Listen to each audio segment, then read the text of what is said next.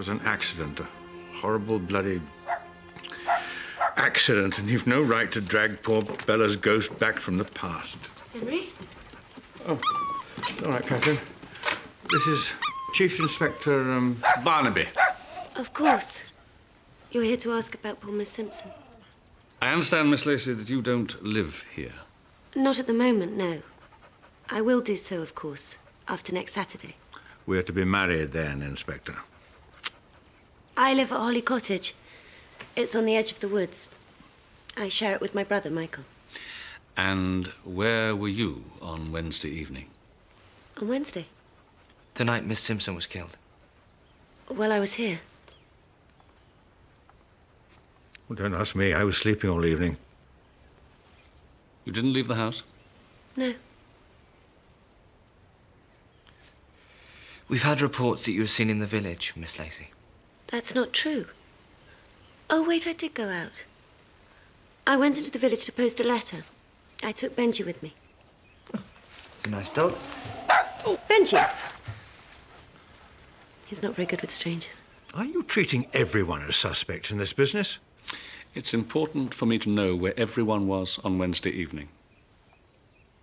Was there anyone else in the house? Well, only Phyllis, my sister-in-law. Sorry to interrupt.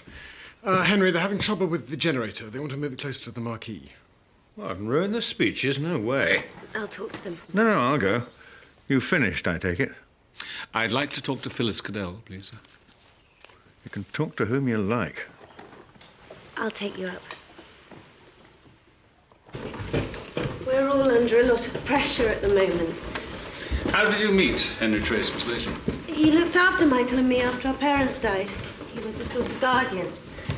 To be honest, I don't know what we'd have done without him. This is her room. Lighthouse stands 14 miles off Plymouth in the English Channel. Eddiston, certainly. Phyllis? 10 points. Sorry to disturb you. It's the police. Police? Right. Oh. Are you all right? Yes, of course. They want to ask you about Emily Simpson. Oh, Emily Simpson, yes. Why didn't I think of that? Thank you very much, Miss Lacey. Won't take up any more of your time.